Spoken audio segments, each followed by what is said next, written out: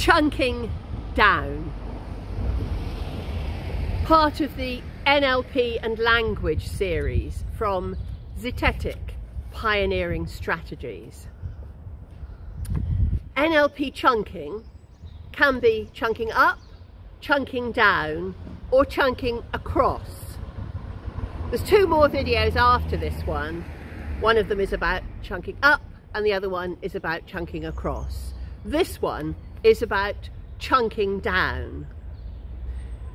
In NLP, all of this chunking business is also known as the hierarchy of ideas or levels of abstraction. In this video, I'll be talking about, number one, what is chunking down? Number two, some questions you could ask if you wanted to chunk down. Number three, some words to look out for. 4, what kind of people chunk down? 5, how to use chunking down. And number 6, a warning. Through the process of chunking down, we become more and more specific. So this is associated with the NLP meta model. There are many videos in our language series about the meta model. This is about more detail, more concrete. So the sorts of questions that you might want to ask if you wanted to chunk down would be something like, what specifically? How specifically? Where specifically? Who specifically? Or when specifically? Or find your own ways of saying that, if that's not your sort of language. Or you might say something like, how do you know that? Or, what's a good way of doing that thing? You're really looking for facts, information, evidence. You're really looking for evidence rather than opinion here. And the sorts of words that you might use might be exactly, precisely, what are the components of that?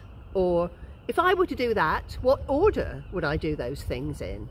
It's all about detail, detail, and detail. And you're looking for missing information.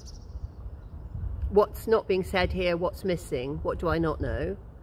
You're looking to clarify meaning and to define through discovering smaller and smaller chunks of data. Now, you may know some people like this, who when they tell you a story, tell you everything that they tell you in excruciating detail and chronological order. This is somebody operating from a very chunked down perspective in their lives, and many people do. And what you probably notice with those people who speak in that kind of detail and in that kind of this happened and then this happened and then this happened and then at 10:05 this happened, what you'll probably notice as well is if you interrupt them, they actually have to go back to the beginning. They'll tend to say, oh, what was it I was saying? Oh yes, when I got up, and then they say it all again, because the way that it is in their minds is in that detail and in that chronological order. Now, why would you use chunking down? What's it good for? It's very good if you're feeling overwhelmed. If at all you're feeling overwhelmed, probably what's happening is that you're trying to think about the thing that you're thinking about in too big a chunk. So the thing about chunking up, chunking down, chunking across, in this case chunking down, is that it's not just what comes out of your mouth, it's also what are you doing inside your head. Like, are you thinking of things in big chunks or small chunks? So if you're somebody who tends to think in a very big, expansive kind of way, that might be sometimes overwhelming for you, or for somebody else if you're working with them. Secondly, you might want to use chunking up to work out how to achieve that big vision.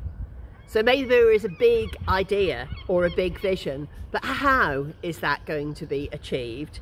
And you might say, how specifically is that going to be achieved and in what order? You might also want to have a sense of matching somebody else's chunk size. So if somebody else talks to you in a lot of detail when they speak, they will also be interested in detail when you speak. So from a rapport point of view, you can be interested in the detail of what they're saying, and you can also expect them to ask you something about the detail of what you're saying. Also, of course, people may go into more detail if they share some knowledge of a subject. So think sport, cars, philosophy, natural history, anything. Once people share an interest and some knowledge in a particular subject, they're more able to chunk down specifically than they would be with people who didn't also have that knowledge. However, and this is the warning, more knowledge, more detail, potentially more conflict. Because there's plenty of scope for disagreement if people have quite a lot of knowledge of a subject and they have opinions about it, and they're speaking with somebody else who has knowledge about it.